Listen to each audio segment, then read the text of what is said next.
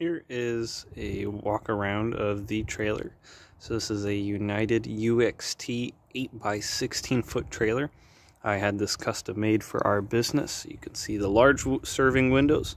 There are two of these big ones on each side, as well as one large one back here with two openings. So you can have this completely open, as well as a man door over here that I'll also show you. I had this custom ordered to be like this, so lots of open air coming through the vehicle, lots of different windows that you can serve out of, and I'll kind of show you how I have it set up and go from there. So it's a Kettle corn trailer. We also had beef jerky. These are all stickers that can be pulled right off, so if you wanted to change any of them, ours is called Indescribable Kettle corn, so that's why we have that big eye, as well as the little beef, the bowl down there. So there you can see the UXT United. This trailer hasn't been cleaned yet on the outside, but it has on the inside, so I'll give you a walkthrough. So you can see it's just open. It's locked right now, but you just pull them, opens right up. And these do have locks as well, so these can be locked into place. So two wheels on each side. Man door can be locked, as well as you can also have it as a screen door. So if you want to keep this open, get some air without having to worry about bees or anything like that, also have that done. Hitch down here, pretty straightforward. Trailer brake, lights coming through, up and down. This is an exterior plug, so you can plug into, I believe it's 240. I'm going to adapt it through there, and I have all those chargers, as well as more plugs up here for 110. As you can see the door, get a different angle of it right here. So I do have step stool right here, and so kind of walking into the trailer off to the right, you also have another battery in here that can power its own set of lights up in here, and then these tube lights, whenever you plug in, also turn on. The breaker box, and I also put in this little thermometer right here. I have lots of different things to keep things in place whenever the trailer is moving. Sugar and popcorn. Use these as my serving bins. These are all, safety, food safe and everything.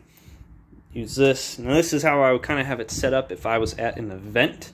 If I was traveling with it, I'd normally have these down, and I would hook up the machine to some of these bungees and cords as well to keep this in one place since it's so top heavy.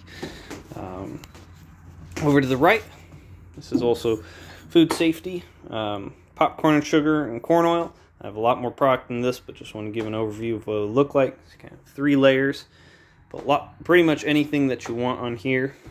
You have the 3-base sink, as well as another hand sink. This is all ran by one of these water heaters that are used lots of different areas.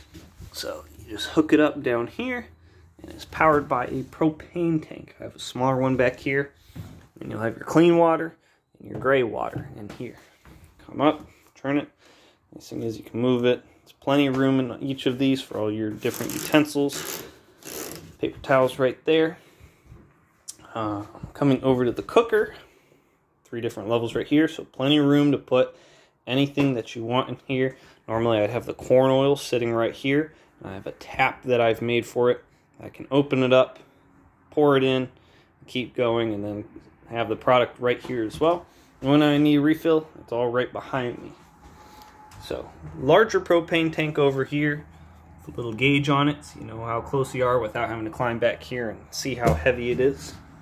Turning it on, and this is something that I'll go over with you, how this machine works.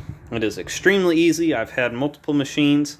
This one is super easy because it continuously comes out here and into the sifting table while the rest of it is still popping. So you're not doing it all at once. It kind of does it over time, and for such a small machine, it makes the same amount of popcorn as one of those huge basin ones that you're stirring by hand, or actually does have a sifter already in it. Gas comes through here, you flip this switch, it starts spinning, and the propane lights right under here. So you can kind of give a view inside and inside of here. So start pouring out, dump it into here. These 3 bays will have tubs in here, which all the unpopped kernels, the shells, little pieces, Any gunk things that you might not want fall into these. Just kind of sift it around, salt it, and then we'll be ready to go and serve. I keep all of my serving bags right here, as well as my twist ties. It says right here, quick and easy to grab back and forth. And I keep all the bags as well for a quick reload if I need to, right here. Garbage right here. I have some tubs out here that I put into here. So usually keep all the money in this one. Just some other things in here like aprons, extra trash bags, anything else that you might need, some tools, things just, you know, if you need to quickly do something with the machine. Have a large freezer. Has 2 glass panels. These that you can kind of move around. Is quite big and deep as well. I used to use this for both Dairy Queen products as well as beef jerky and beef sticks. Have a little mini fridge over here. Use it mostly for popping water, keep it cold. And there's plenty of room right here as well to put, you know, maybe another table or another storage unit like that in here. There are also vents, 2 of them up top. Both of the vans have stopped working, but I installed these permanent ones up here that still allow the air to continuously flow while keeping them always open. And you don't have to worry about rain or anything coming in, which is really nice. I have those fully epoxied and everything up there, so there won't be any water leaking. You can still kind of get a view of where everything would go and kind of how you can really just change it to, you know, set up exactly how you want. I found that this is really the easiest way that I found over my 10 years of, well, 6 years of being in this trailer.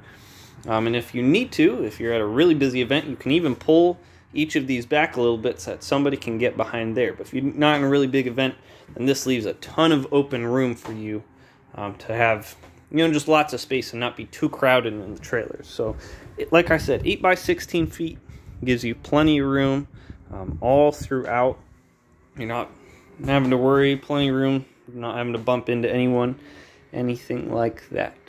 If you have any more questions, please feel free to just send them my way. A little bit of wheel wells right there. And that's kind of, there's also this little arm right here. A little high five to our popcorn guy. It's a light. Typically I would hang sizes of popcorn bags right here. So if I had this window open, people could see from both sides. I put sizes and prices right here. I've served out of pretty much every window but these back 2. Typically just do these 3 right here. And of course there'd be a little bit of stuff. These would be closed around here. And we have this level so that when this is closed, it's right up against it. In fact, I'll show you really quick. So you can see just how easy that was. Here's a step stool right here, and don't mind all the stuff on the ground. Just because I've been cleaning it. So it's completely level right here. Move it up a little bit so it's lined up. Great place for women to put their purses, or if they bought anything at the fair, event, festival, whatever that they're at. And like I said, lights are over here. Plate is on here. If you have any more questions, please let me know.